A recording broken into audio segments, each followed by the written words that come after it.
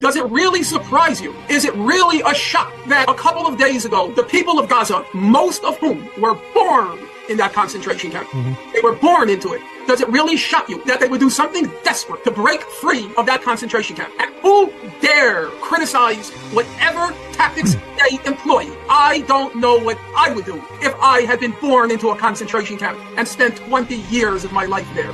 Who are the young people who joined Hamas? If they were given an opportunity in life, if they were given a chance, if they were able to breathe, I don't know if they would have joined Hamas. Most of these young people are at the point where they're willing to just sacrifice their life because the situation is so hopeless. They have no other options. They have no other choices. And this is the question that we must constantly ask ourselves. What were their options?